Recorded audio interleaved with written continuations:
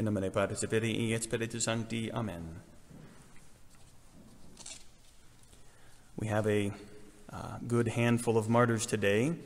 Our two saints, St. Cornelius and St. Cyprian, but also three commemorated martyrs, all from the time of the early church. So there is St. Euphemia, and she was fed to wild beasts in the amphitheater. Not too much is known about her life, but she gave it bravely for Christ. St. Lucy is commemorated today, and this is not the St. Lucy like the Virgin Martyr, the feast day in December. That's a different St. Lucy. This one is an older woman, a matron, and she was denounced by her own son, act of great impiety. And part of her martyrdom was being led through the streets, supposedly to dishonor her and so on. However, as she passed by the house of a certain man, Cornelius by his name, all the idols in his house shattered as she was processing by. So that greatly struck him. I mean, he knew what it was about. So he went out and sought out a priest and was instructed in the faith. St. Lucy ended up being martyred, as would St. Cornelius. So, but we see there the example that what faith can do. And I think it was, I'm not sure if it was St. Euphemia or St. Lucy, but one of the two was before being martyred, was thrown into boiling oil, and they were there for 3 days. And so then after they figured it out, this is not working, that's when they use a different means. But that's always been the case with the martyrs. We hear that over and over again, is that the attempts fail, or even their attempts to shame people into not becoming Christians ends up just propagating the faith more and more. So I have a feeling that's going to be happening here to us pretty soon, the way things are going. But the feasts for today, Saints Cornelius and Cyprian, they're both friends. They were around the same time, around the year 250 is when they were active. St. Cornelius was the 21st Pope, and St. Cyprian of Carthage was one of the earliest of the Latin fathers of the Church. In fact, they have the Apostolic Fathers, and then the Greek Fathers, and then here are the Latin Fathers. He's the first one. There's Tertullian, but he's not a saint. So St. Cyprian of Carthage, one of the very first of the Latin Fathers. But they both lived at a time of was turmoil in the church. There was the vicious persecution of the Emperor Decius was going on at the time. And previous to St. Cornelius, I think it was Pope Fabian, had been martyred. And the persecution was so great that they feared to elect another pope. In fact, Decius had thought his whole intent was to prevent the election of another pope, because in his mind, if this Christian church is without a head, if they're without a leader, then it will fail, right? Poor fools that the world is, they don't know that Christ is our head, and you can never. He's risen from the dead. He can never be killed. So we will never ever be without a leader in the church, even if we don't have a pope. So St. Cornelius. The church had been without a pope. They hadn't elected one for about a year, and then finally, in secret, the bishops got together and they elected Cornelius.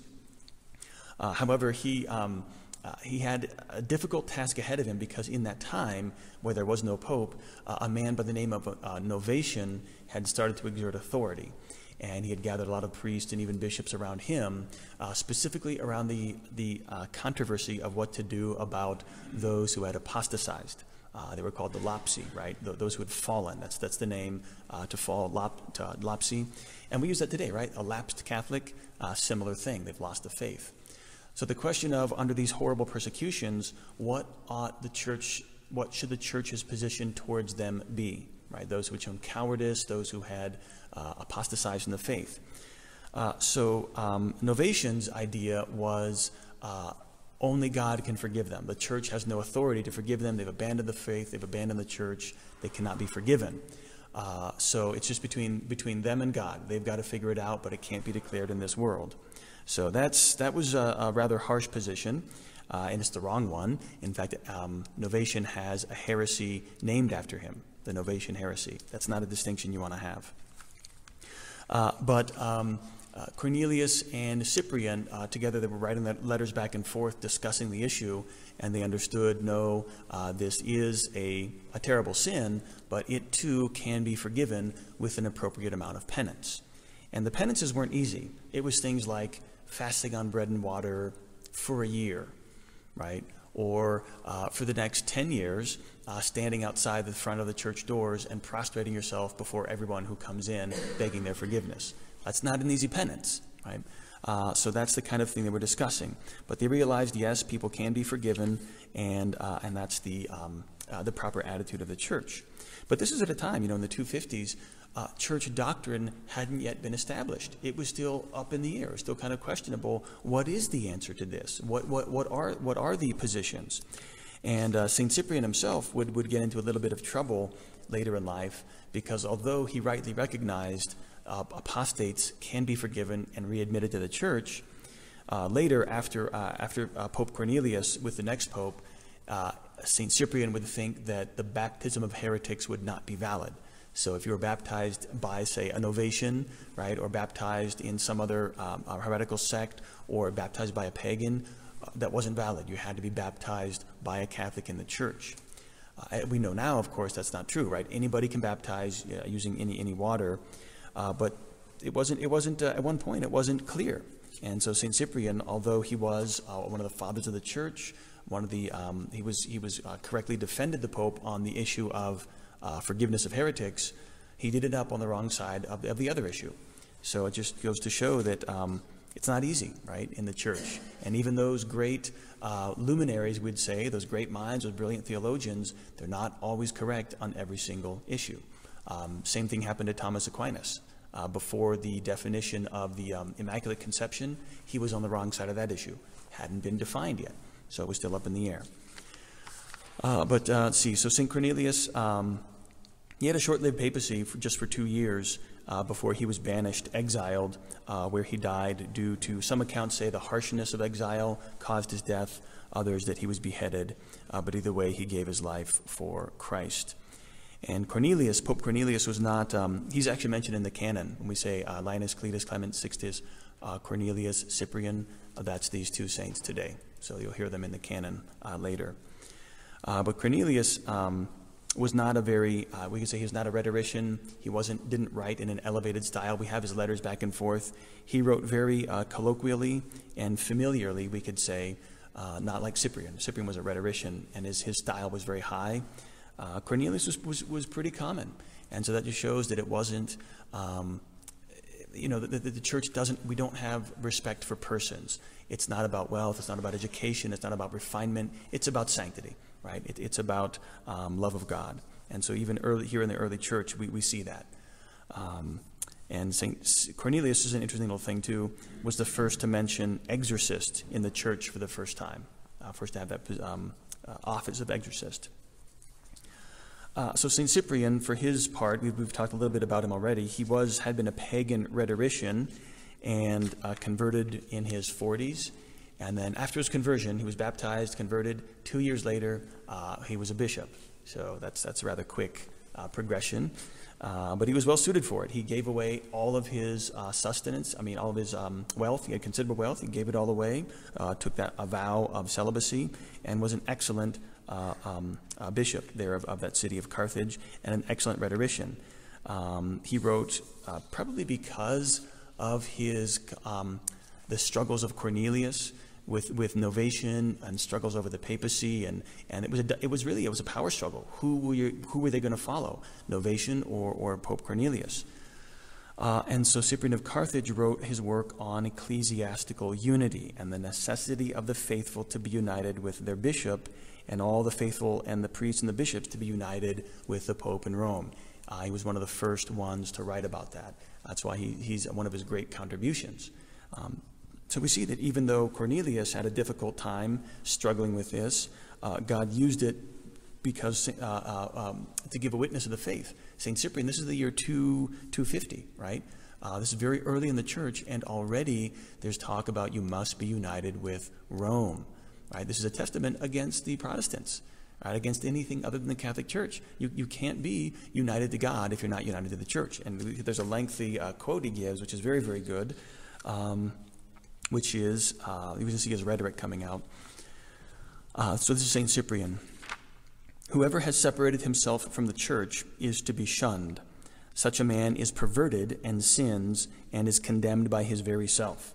Does he seem to himself to be with Christ, who acts contrary to the priests of Christ, and who separates himself from association with his clergy and his people?